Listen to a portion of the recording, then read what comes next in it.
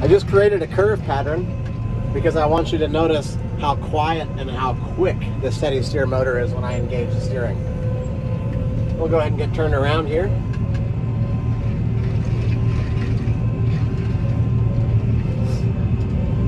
We'll choose this guidance line. Watch this. Engage.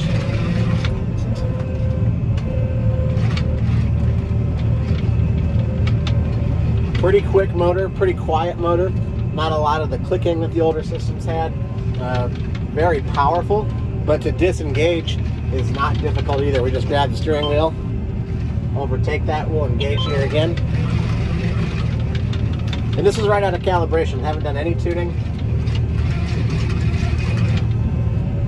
Pretty sharp turn there, but that motor is so quick, doesn't really have a problem with holding that contour.